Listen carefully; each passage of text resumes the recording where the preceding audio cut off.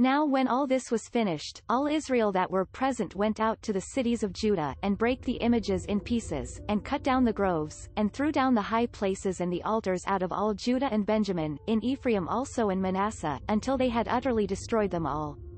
Then all the children of Israel returned, every man to his possession, into their own cities. And Hezekiah appointed the courses of the priests and the Levites after their courses, every man according to his service, the priests and Levites for burnt offerings and for peace offerings, to minister, and to give thanks, and to praise in the gates of the tents of the Lord, also the king's portion of his substance for the burnt offerings, for the morning and evening burnt offerings, and the burnt offerings for the sabbaths, and for the new moons, and for the set feasts, as written in the law of the Lord. Moreover he commanded the people that dwelt in Jerusalem to give the portion of the priests and the Levites, that they might be encouraged in the law of the Lord.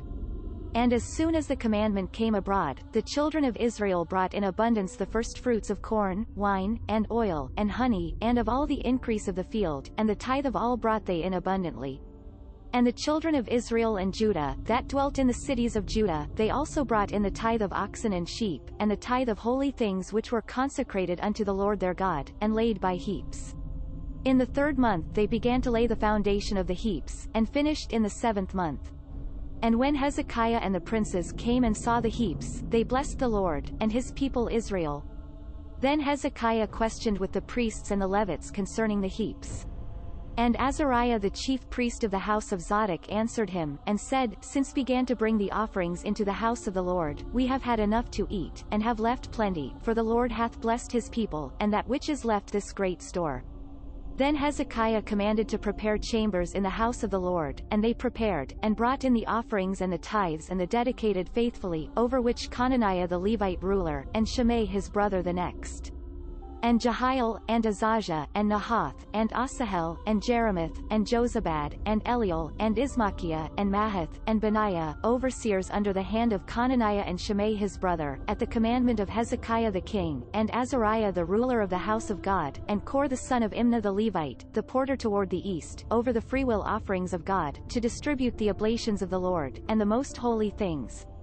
And next him Eden, and Miniamin, and Jeshua, and Shimei, Amariah, and Shechaniah, in the cities of the priests, in set office, to give to their brethren by courses, as well to the great as to the small, beside their genealogy of males, from 3 years old and upward, unto every one that entereth into the house of the Lord, his daily portion for their service in their charges according to their courses, both to the genealogy of the priests by the house of their fathers, and the Levites from 20 years old and upward, in their charges by their courses, and to the genealogy of all their little ones, their wives, and their sons, and their daughters, through all the congregation, for in their set office they sanctified themselves in holiness, also of the sons of Aaron the priests, in the fields of the suburbs of their cities, in every several city, the men that were expressed by name, to give portions to all the males among the priests, and to all that were reckoned by genealogies among the Levites.